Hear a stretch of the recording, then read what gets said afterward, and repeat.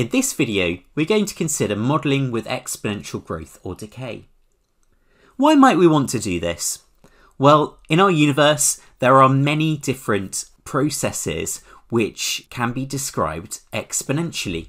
For example, we might be asked to describe the change in a population over time. And if that population is growing in an unimpeded manner, then we might have an exponential graph that might look something like this. Similarly, we might be describing the number of individuals within a population which are infected by some kind of disease. We might also be talking about some kind of decay process.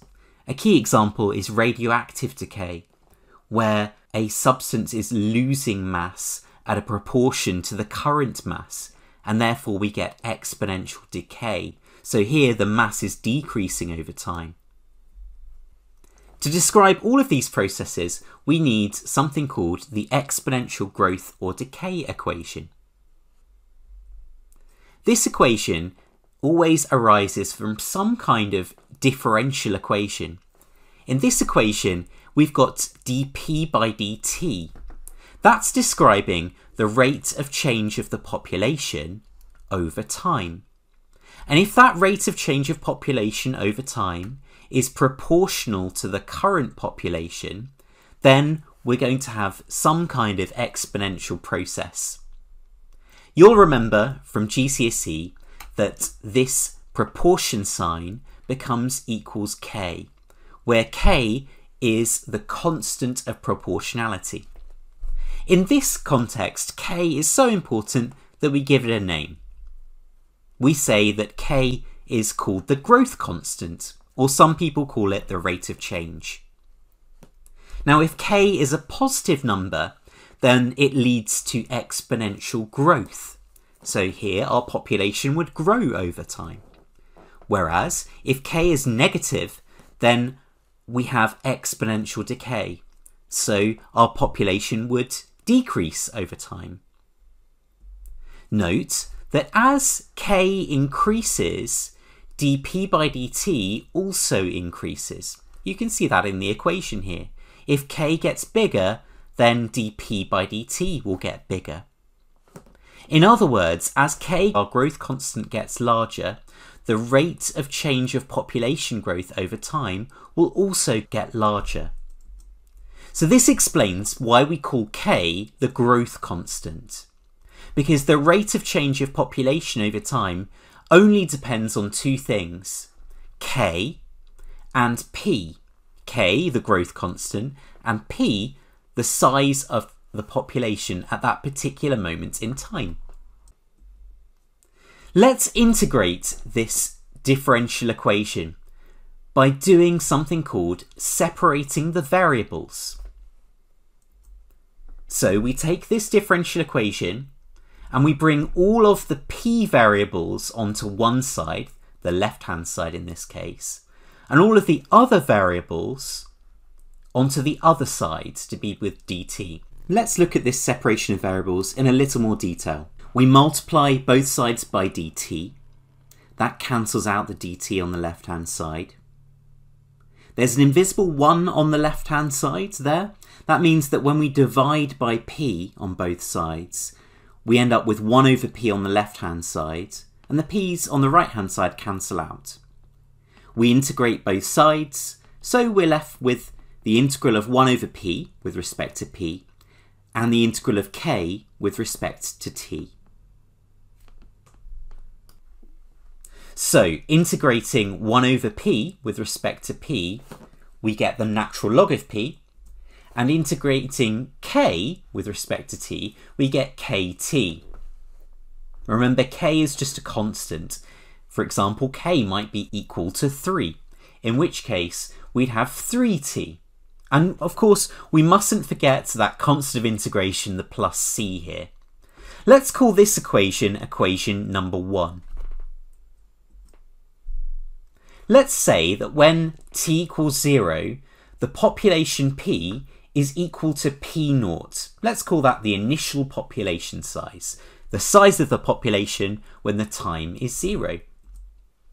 We can substitute this into equation number 1. So substituting t equals 0 and p equals p naught into this equation number 1, here we'd end up with the natural log of p naught, and we sub in t equals 0, well k times 0 is just 0, so we see that c, the constant of integration, is the natural log of p naught. Let's substitute that back into equation number 1.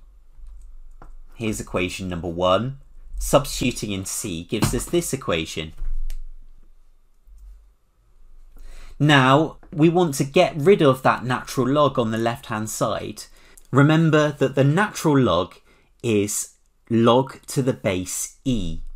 And the opposite of taking log to the base e is taking exponentials.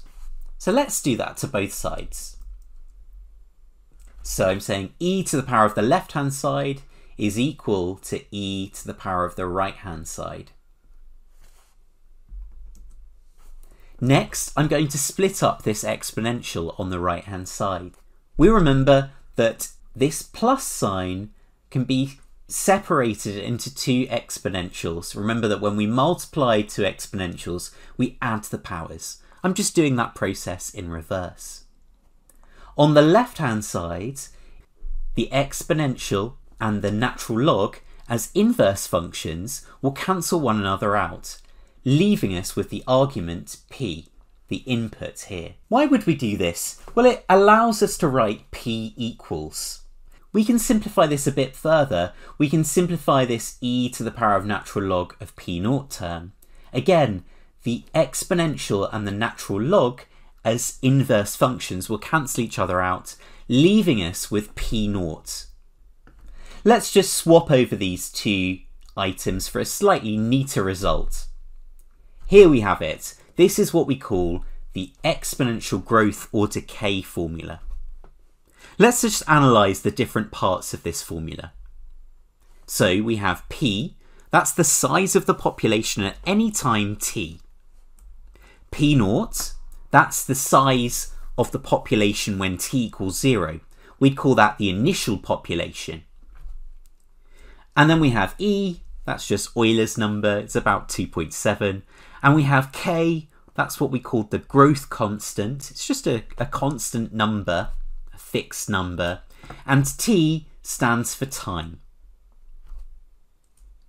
So this is what we call the exponential growth or decay formula.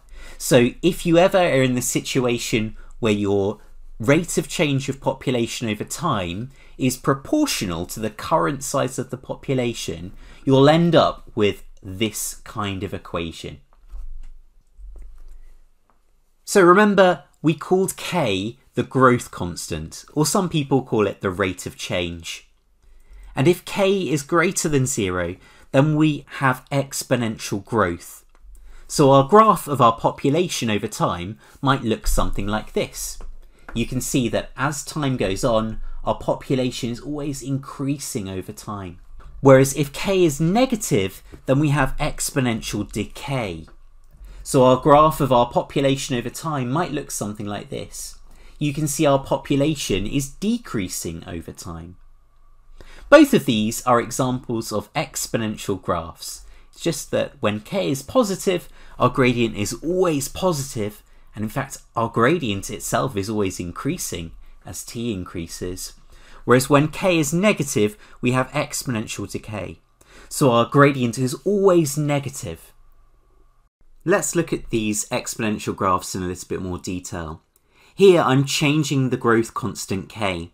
I'm starting with a very negative value of K, and now you can see that K has become a positive value, and you can see the really distinct change in the shape of the graph as K goes from negative to positive. So in summary, if our rate of change of population over time is proportional to the size of the current population, then we have dp by dt is K times P, where K is called the growth constant. And this can be used to describe all sorts of exponential processes. So it might be a population growing over time of rabbits or bacteria, it might be describing the spread of a disease over time in terms of the number of infected individuals within a population. Or we might be talking about some decay process, for example, the mass of a radioactive isotope changing over time. Remember, we call K the growth constant, or the rate of change. And if K is positive, we have exponential growth. So our Y value, our population, will increase over time. Whereas if K is negative, we have exponential decay. So our Y value will decrease over time. So by separating the variables, by integrating both sides, we end up solving our differential equation to end up with this exponential growth or decay formula.